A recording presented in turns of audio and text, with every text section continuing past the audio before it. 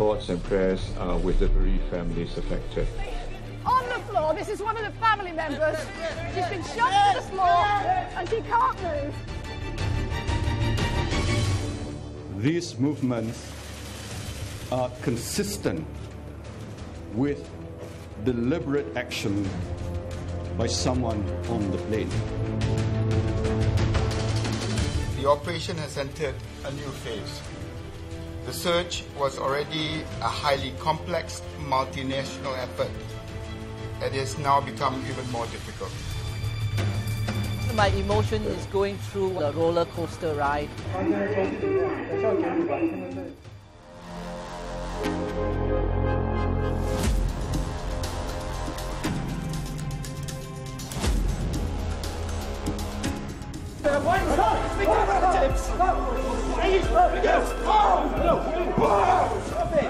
Why would you not let us speak to them?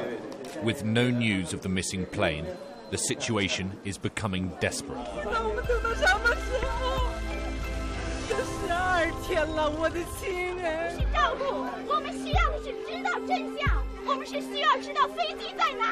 The waiting families are utterly broken.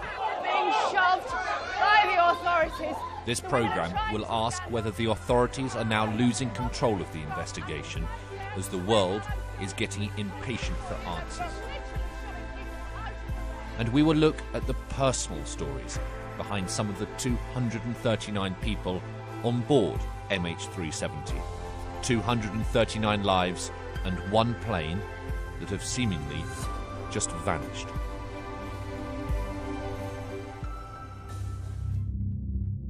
Rescue teams from 25 countries are now involved in the search for the missing plane. Dozens of aircraft and ships are scouring the ocean for a sign, a clue, anything. What we're doing is producing our best estimate of the most likely place to search, but I would hasten to add it is far from very precise. The operation initially centred around the last known location of the aircraft. Flight MH370 took off from Kuala Lumpur Airport bound for Beijing on Saturday the 8th of March at 12:41 a.m. local time. The last transmission from the plane's onboard communication system, ACARS, was previously said to be at 7 minutes past 1. We've now learnt that it could have been switched off up to 30 minutes later. It has also been revealed that the last verbal contact from the plane to air traffic control was at 19 minutes past 1, 11 minutes earlier than previously said.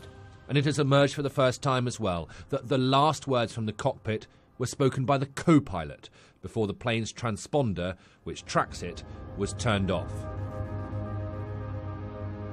At 1:30 a.m, air traffic control in Kuala Lumpur spoke to the flight deck. "We've handed you over to Ho Chi Minh Air Traffic Control," was the message. "OK, received, good night," was the reply. It was the last anyone heard of them. The part of this accident that surprises me most is the point of the turn, of the 120-degree turn back. I mean, what was the reason for that? Because that initiated everything that happened after that. Whatever reason they turned is the reason of the accident. How difficult is your task? Very difficult, and wherever we never give up, we try to search.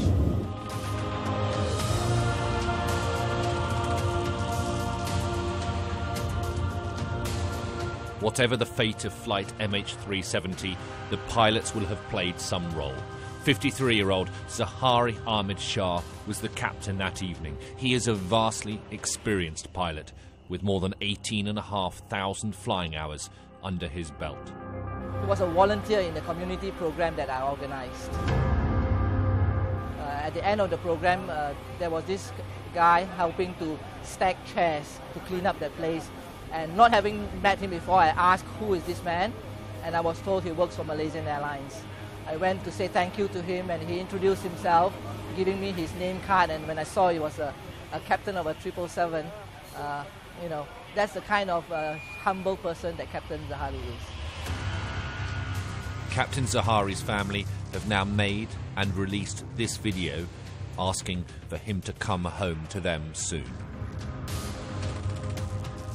He was hired by Malaysia Airlines directly out of school and trained by Malaysia Airlines.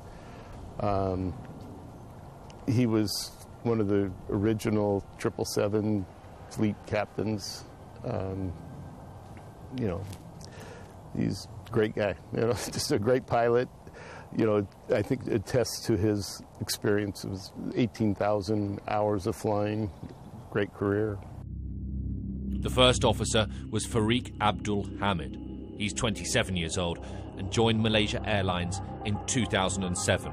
He was fairly new to this model of aircraft, a Boeing 777-200. Initial investigation indicated it was the co-pilot who basically spoke the last time it was recorded on tape. CCTV shows the two men going through security on their way to board the flight that evening. We are told they did not specifically request to fly together that night. Police have started searching their homes, talking to friends and neighbours.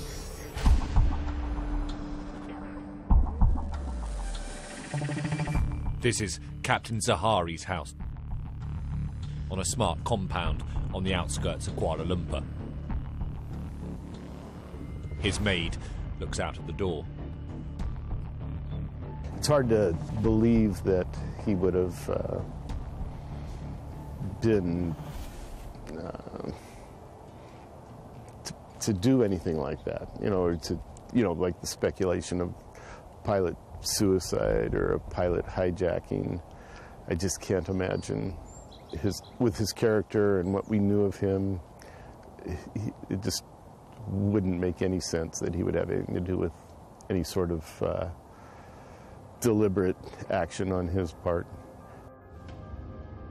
They found this simulator in Captain Zahari's house. Investigators say that some data on it was recently deleted. Local and international expertise have been recruited to examine the pilot's flight simulator. Some data has been deleted from the simulator, and forensic work to retrieve this data is ongoing. I would like to take this opportunity to state that the passengers, the pilots and the crew remain innocent until proven otherwise. My emotion is going through what I call a roller coaster ride. When you hear of a potential answer, a positive answer, it goes up, and then there's no, it goes back down, and goes up and goes down. And yeah, it's difficult. And I can just sympathize with the families of the people involved now, because they must be going through much more difficult times. His piloting skills would be great, you know, and I think he would do anything he could to preserve the lives of his passengers and the cargo, the property of Malaysia Airlines. He was really proud of that company. But the captain and co-pilot are not the only people who are on the plane to have come under investigation. Early on, two names stood out. An Austrian called Christian Kozel, the other an Italian called Luigi Moraldi. They shouldn't have been listed on the plane's manifest. They weren't on board. Their passports had been stolen in Thailand.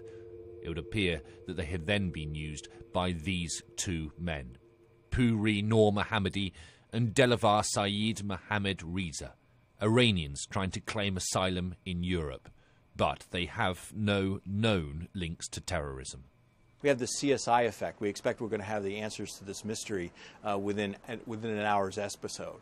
I think that's unrealistic. We're dealing with different cultures. We're dealing with different capacities in terms of the investigatory powers and capabilities of some of these countries, with all due respect. So I think it may take longer than we expect.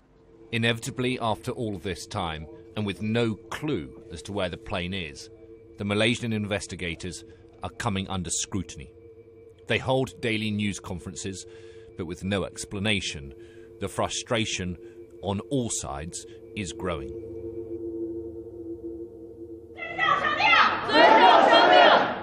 In Beijing, some relatives have threatened to go on hunger strike if they don't get more information.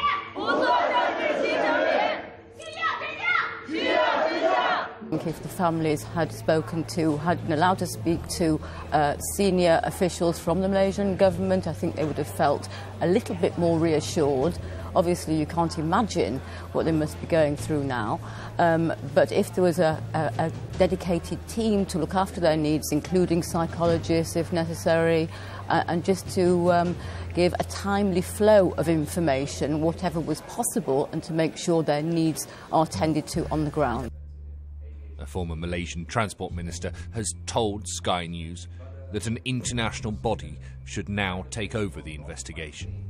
The UN-sanctioned ICAO. ICAO stands for, is an acronym for International Civil Aviation Organization, and they do have their own independent independent investigation into any catastrophe of this nature, and maybe I think it's good to trigger this investigation, so that nobody would ever say that certain parties have something to withhold.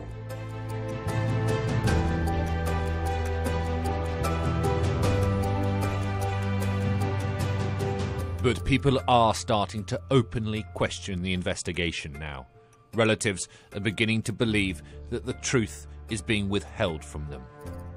Next, those frustrations boil over, and we look at who else was on board the flight. We are now starting to learn about the personal stories behind the 227 missing passengers and 12 crew members.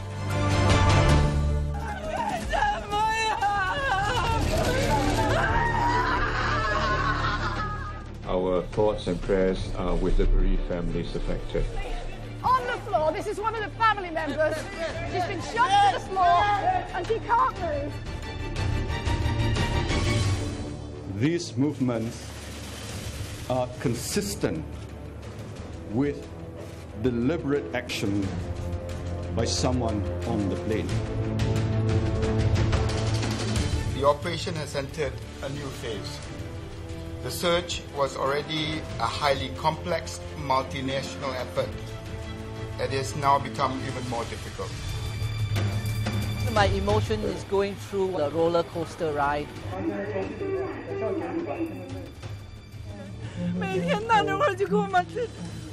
Tempers are fraying. Some relatives of missing passengers were forcefully removed from a news conference in a Kuala Lumpur hotel. The scenes were undignified. An inquiry has been launched. Let's go!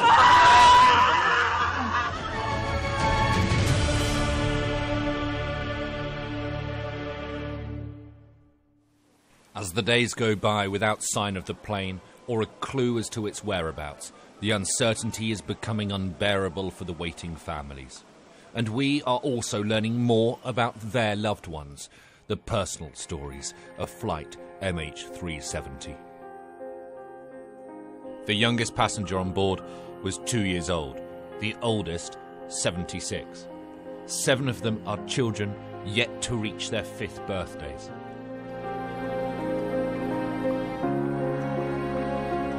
"26-year-old Yu Wen Chao is originally from Mongolia. He moved to study business at Hull University in England. He went back to see his girlfriend.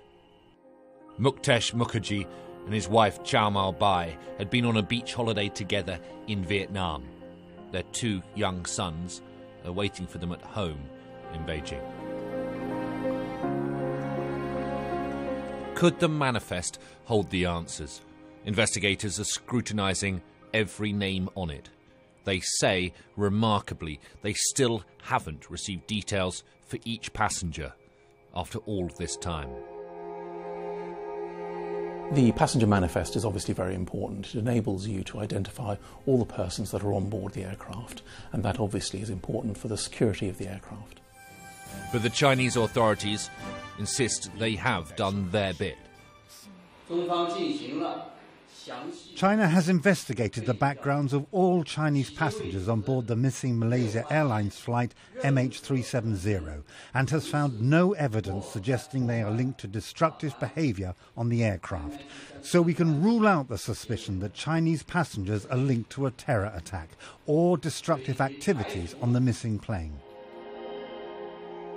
15 different nationalities were flying to Beijing that night.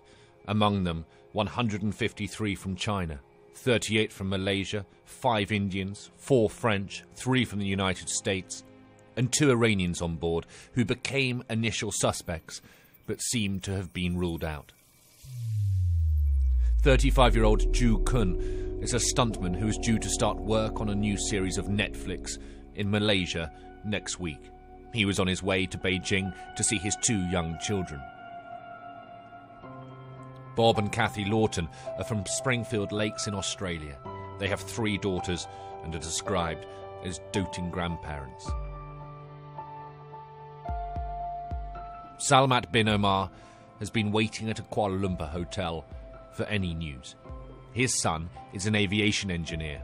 He was on his way back to Beijing to repair private jets. Because he has obvious knowledge of aircraft, he too is now under suspicion. Di peringkat awal, berita yang diterima. When the news came about, it broke my heart because the aircraft was lost. It didn't fall, it didn't crash, it just disappeared. Saya memang faham. Yes, I understand, and we do hope that the investigators do investigate. In my opinion, all I know is that my son is an engineer for private jets and not huge Boeing planes.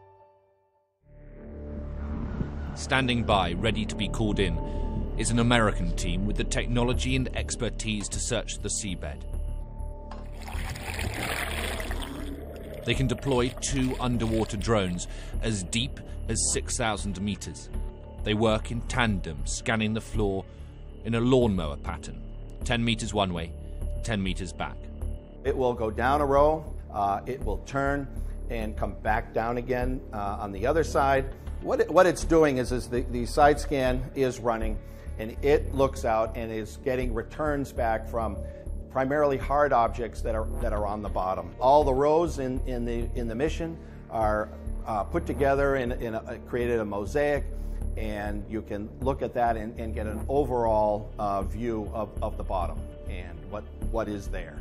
These underwater drones were used in the search for the wreckage of Air France 447, which crashed off the coast of Brazil in 2009.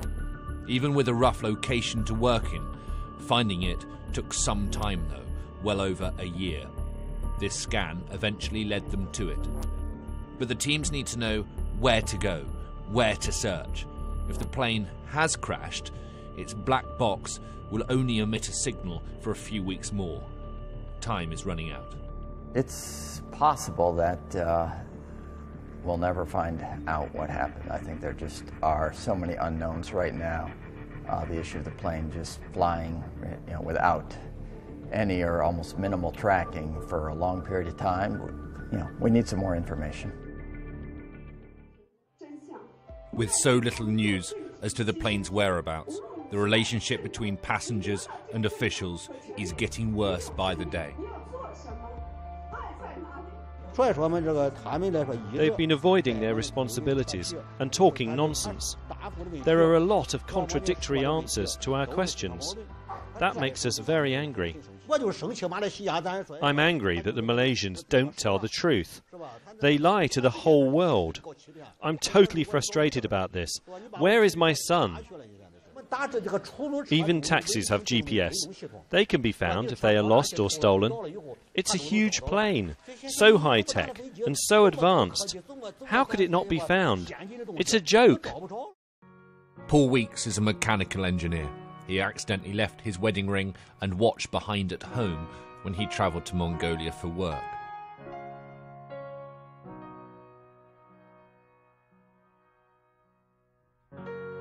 Hadrian Watralos on the right is 17. Chao Yan on the left, 18. Together, they were on their way to school in Beijing.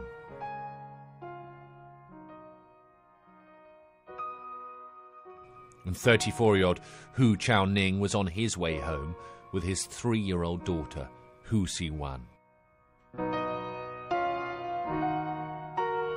There are 239 people missing, lost on flight MH370. These are the stories of just some of them.